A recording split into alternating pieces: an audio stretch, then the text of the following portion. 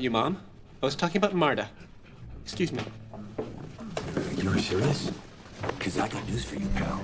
Marta's been interested in Michael. That's right. Dull, nothing going on upstairs. Michael. Yeah, I know. I saw them making out at her front door. What? When? Just now. The stuff I've got to work out with Marta just keeps piling up. Unbelievable. All rise. This court is now in session. The Honorable Lionel Ping presiding. Oh, we've got Ping. I remind you that there are no cameras allowed in my courtroom.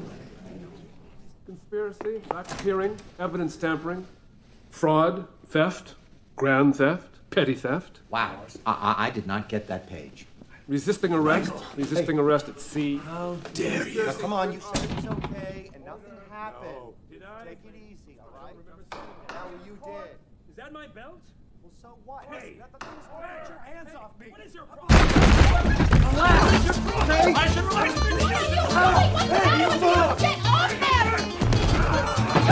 George Sr., having never heard his charges listed consecutively in one sitting, panicked and ran with great intensity.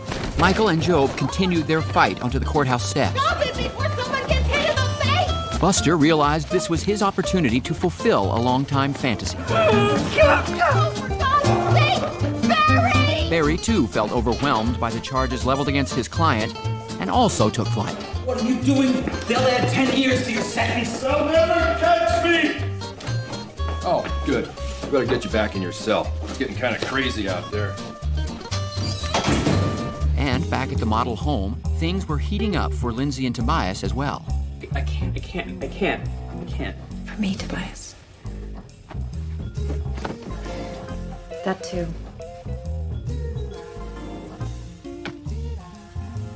You did it. Now what?